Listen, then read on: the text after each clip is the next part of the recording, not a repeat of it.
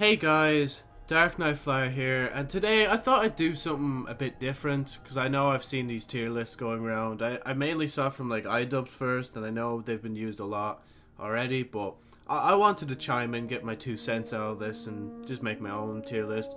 And of course I picked Destiny, the most like fucking pinpointed thing I could talk about. Like, I couldn't have made something like that anybody could watch. It's just like, yeah, okay, Destiny content, cool. Because everybody wants to see like Destiny and all the DLCs released, but I don't know. I thought it would suit, like, I don't know, I just thought I'd do it myself, because for a while I did want to do a video talking about the DLCs, and I think this is this video. Like, just making a tier list of all the DLC. Sorry for being disorganized, I kind of just took images and put them straight in. But as I like talk to you here now about this, it's like Destiny's been through a lot of different DLC changes, and of course Destiny 2 is a thing as well. So, you know, I can't wait to actually start talking about this once my OCD kicks out, you know. So, you know, just put that here. It doesn't even matter of me organizing these, I know, but like it just will look better in the long run. This one goes over here. So yeah, I think where we should just obviously start is with Destiny 1. Oh yeah, and by the way, you can see how it's like S, S, S, A, B, C, D, F. I am purposely left E out because like the amount of times people just have like empty space and they're like, ah, we'll just throw this here, we'll throw this there, we'll throw that there, you know? And of course SS is for special boys, but the original Destiny, now I'm just going to drop it somewhere just so I can talk about it, right? So Destiny 1 was like an amazing concept at first, you know, like pretty much people from Bungie who made Halo, and then, you know, people who like publish Call of Duty came together and were like, let's make a game for the next 10 years. It's weird, like Destiny's a 10-year-old game technically, even though like it's probably been deleted and remade and so on and so forth. But we have this. Now don't get me wrong, Destiny is really confusing. Like, the story barely makes any sense. The Grimoire cards are like so bad that you had to actually go on the Bungie website to read them and shit. You can't read them in game. But I'm not a true OG. I think I started around Dark Below or end of Dark Below, because then I remember the House of Wolves trailer. But other than that, like, I'd say like based on my experience, like have just coming in from Dark Below, I guess.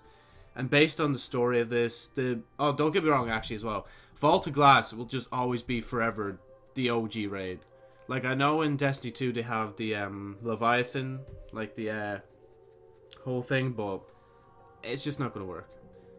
So I'm going to have to put Destiny at a, yeah, you know what, I'll leave it at B. Because, like, I would have given it A if the story had something. Nah, not even if the story had something. Maybe if I was more of an OG, I'd probably put it higher. But because I'm not really an OG, I can't really say for much. Like, I wasn't really in for the beta either. I wish I was. That's another thing I should put there, but it's too late now. We're already doing this, so.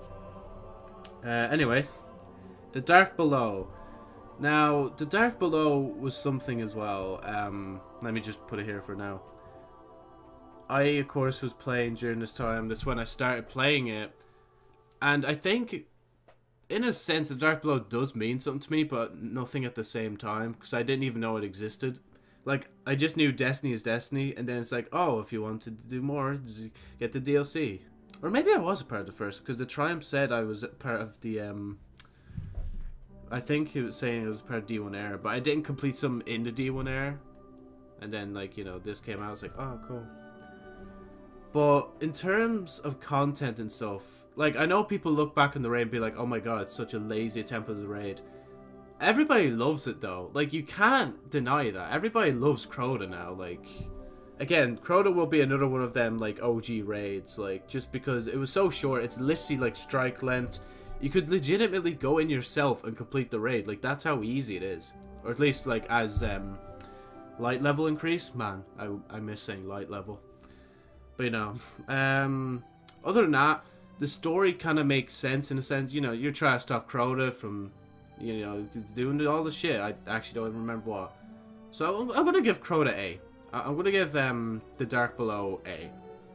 Oh, sorry. My fucking spit just gathering in my throat.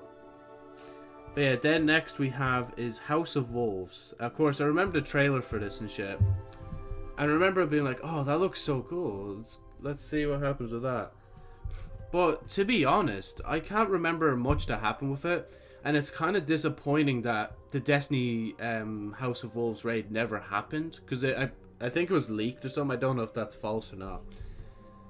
But, you know, as you can see from Destiny 2's like first expansions, like they both have raids. And seeing like these two and like only one of them having a raid that's like short, but the other one just not having a raid at all is meh. But don't get me wrong, I like Prison of Elders as well actually, since like I don't know, I just like barracks and shit, and I like the concept, I guess, of just going in, shooting shit, getting out. I don't know, I'm a very simple-minded person. So House of Wolves. I don't know, I really like the end sequence when you're fighting Skolas and all of a sudden he just like freezes and goes to the ground and just like this net thing that's covering him and then he gets lifted up. I'll always remember that when it comes to House of Wolves. And I always remember my own solo run of House of Wolves, or Skolas as well. Because I believe I did it without dying as well, like that's how good I am at that. So, yeah, fuck it, that goes A as well. I know, people are probably like, oh my god, why aren't you rating any of these like trash? That's because I have a different opinion. Oh, and let's real quick talk about price. Destiny by itself, at the time, shouldn't have cost 60 quid. It probably should have been, in my opinion, 50, 55 quid. And the DLCs, I cannot remember what they cost. I think it was 30, because they're 30. Or something like that anyway. Like, so I can't really comment on their price, but I guarantee you it was 60. Unless I'm wrong. Which is the most likely scenario. I probably am wrong. Anyway. There's just no denying it. I'm sorry. The Taken King. Oh. Just such a good fucking DLC. Like. Man. It's a pity though. Like this probably would have originally siphoned shit out of this one. But the way that was made was really well worth it to me at the time. If it deserved the €40 mark. Kinda. I'd say like 90% to 10% it deserved the €40 mark. But maybe it should have been reduced to like 30, 35. But then again, if you do it at 30, it's literally the same as these two. And I don't think you should compare these two to this or these two to that. Definitely not these two anyway. But the Taken King, just so much memories and shit. Like, the amount of friends I made just from playing Destiny during the Taken King era is just fucking... Oh, man. Oh, nah, I can't get over it. And, like, they added Rift. Now, I will admit, though, there was some bad shit with it that we need to address as well. How pretty much Crucible and shit was locked to people who had, like, these, pretty much. And it was a shit show, so I do apologize. Or, no, I don't need to fucking apologize on Bungie's behalf. But I do like see where people come from where they don't like Destiny 1 and how DLCs work, but I just really love this DLC, so I'm leaving it there. Rise of Iron, right. So, to be fair, right, I'm just dropping it here for now. It was something, but I feel like this DLC should be worth 15 quid. That's just my genuine opinion, alright? I'm sorry. Like... It's taken a full year to make. There's no other DLCs in between. 30 quid. I think it was like 3... No, wait, that's 3 story missions. Only a few story missions. Granted, like, at least... Yeah, again, story in that. Fucking love it. And then story in this, like, it makes sense. I'm alright with it. My Titan was a real fucking fan of the Iron Lords. Then after playing DLC, he's kind of, like, lost. He's just like, oh, they're kind of all dead and shit. And yeah. And now hearing all stories about Drifter and shit, so... But other than that, like... This DLC didn't really spark anything too much for me. Maybe the raid. Like, I love the raid. Like, it was such a nice step back from Taken King, but in a good way. To, like, say, hey, you know what? We don't really need to make a really hard raid. We just want to make a really fun raid. And it was Fallen, you know, for a change as well. And the only people in Destiny 1 that never got a raid was, like, the Cabal. And I'm guessing the Cabal would have gotten a raid if there was, like, extra DLCs in between Taken King and Rise of Iron. So, but yeah, in general, I like the Plaguelands. I like the snowy atmosphere. Oh, I don't know. I'm not sure. Sorry, let's just get rid of that. For now, I'll leave it at B. I might change my mind, but I'll leave it at B for now. So, right, Destiny 2 Original. Now, I'm just going to put this here for now. I might just leave it there. But Destiny 2 was disappointing, to say nonetheless. But it was also really... It was really cool, though. Like, it was disappointing how we couldn't bring over our gear. It was disappointing, like, how Destiny 1 wouldn't continue the way it is now. And, like... Don't get me wrong, I actually really like a lot of shit in Destiny 2 now. Like, at least the story makes sense. But I don't like how it, like, pretty much, right? First mission. Oh no, everybody's lost a light. Now we have to defeat Gaul. Second mission in. Oh look, we got our light back. We're the only ones in the fucking solar system that got it back.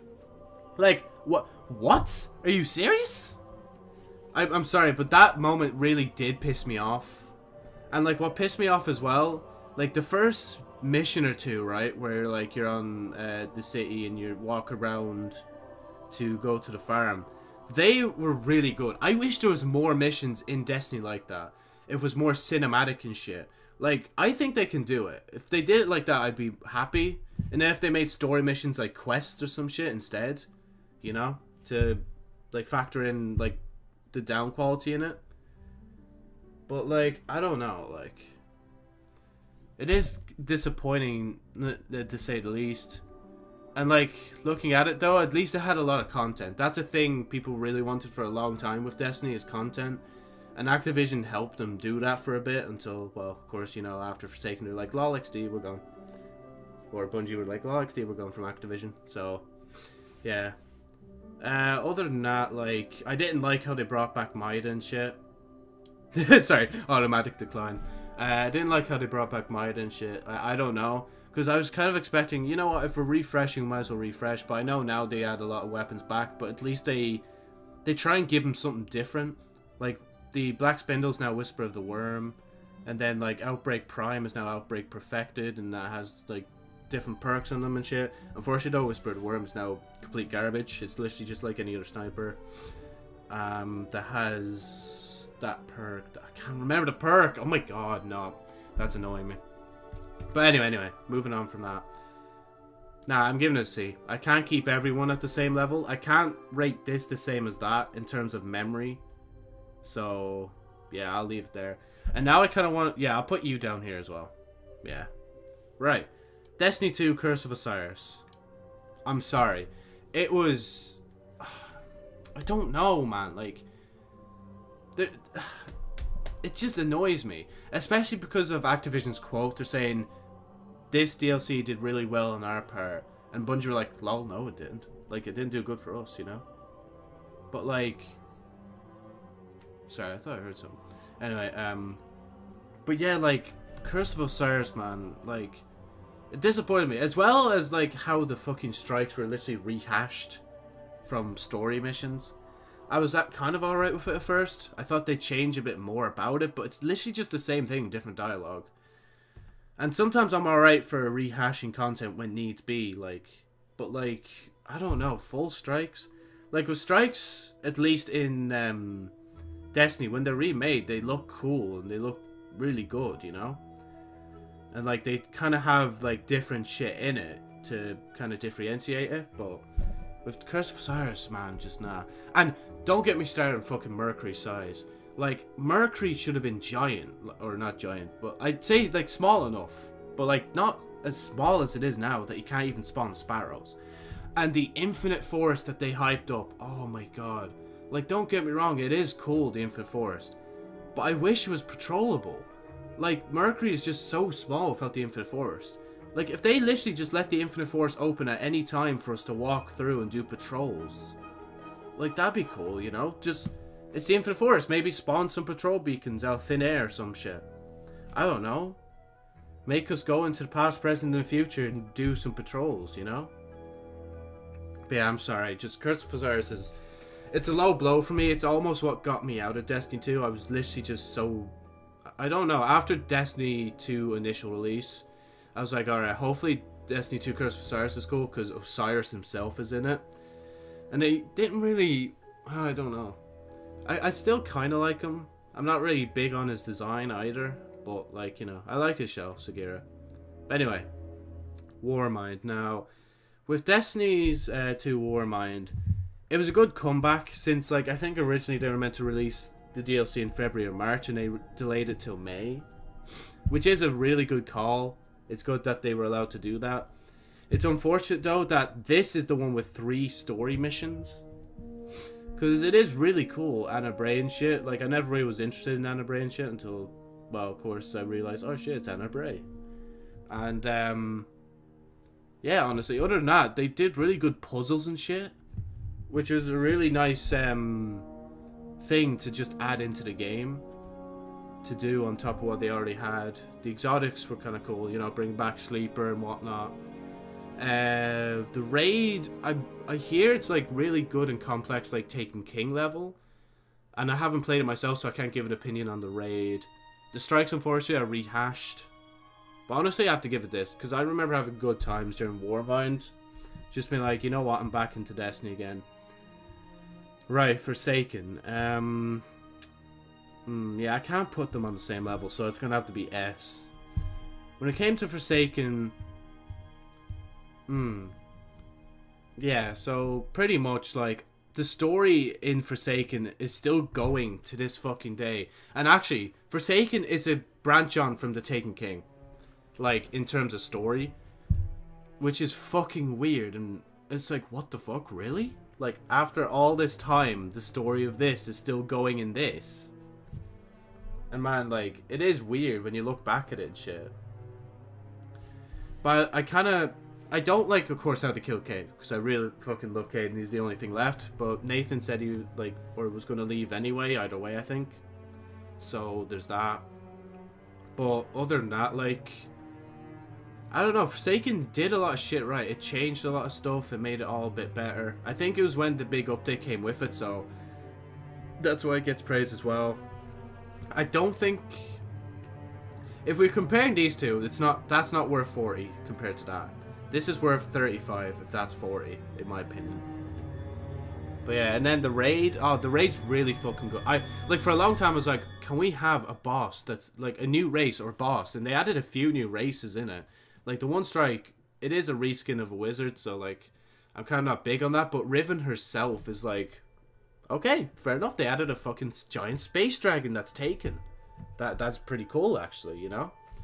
And like, I've done the end of the raid a few times. Kind of, it really is really cool, like, and shit. And how you, like, the different boss battles and how you're taking the heart from, like, literally inside her and putting it into this yoke. And, oh, look, cool, it's all done. And now we're cursed all over the city. Which, of course, that's another cool thing. How, like, the raid, for once, affected how a whole environment in Destiny acted. Like, that's weird. Like, first world, or the world's first, determined the fate of, like, the Dream City. Honestly, it would have been kind of cool if everybody was, if we all knew that. I was like, wait, what if we never do anything? Then Destiny are just like, oh, or Bungie are just like, ah, oh, come on, just do it. Fucking, you won't get more content if you don't do this. But yeah, other than that, there's a lot of different shit in it. And it's Shattered Throne as well is a good example of good content as well. It's like, if you merge, like, no, it is literally just a Crota type experience. But properly adjusted for 3 people. It's like a mini raid, you know? So yeah, overall, Destiny Forsaken, an S. Black Armory. Now, there was a lot of issues with Black Armory when it first released. Firstly, the timed shit of how each forge will unlock weekly. Like, if you're really in a rush to find all the forges, you'd find them, like, as fast as possible. And yeah, I don't know, I didn't really like that. Like, how they were doing the whole, like, annual pass shit. Like, with spreading out content and whatnot. I always prefer, like, the story-driven kind of DLCs. Like, even that I prefer over that. But, I don't mind the concept. It's just, I don't really have a big attachment to it, though. Like, don't get me wrong, I love the black and red shader. It's just, oh, it's just everything. And the raid that came with this, though, is really good. So, there's that. Oh, now I don't know. Nah, I'll even see. if there's anything else in that made it better, I would have put it there. But then again, this is using what I was talking about, how like the story should be all cinematic and shit, and then all the quest shit should all be like normal. And like Black Army didn't really add any areas neither. Well, no, yeah, that didn't. Never mind. Yeah, this didn't really add any major areas, let's say, sorry, because they did add 4 new areas, but like they're already extensions of place that already exists. Jesus, Joe. But I wish though that they'd like extend the areas just for like Destiny 2, not just Destiny 2 Forsaken annual pass holders, you know? Because after a while, Destiny 2 players will get bored, and like, especially when they took out Trials and stuff, I kind of forget they still have that out. Like, they took out Trials of the 9, they took out like the faction rallies. Man, I remember grinding them, and now, like, when they ended, I was like, oh, cool. Finally, this thing will be put on halt for a bit so I can relax. Then I learned that Trials is gone as well. My mate was like, well, I'm done with Destiny. That was pretty much it. But now he's getting back into Destiny 2, probably readying up for Penumbra. But yeah, other than that, my final call on the Black Army.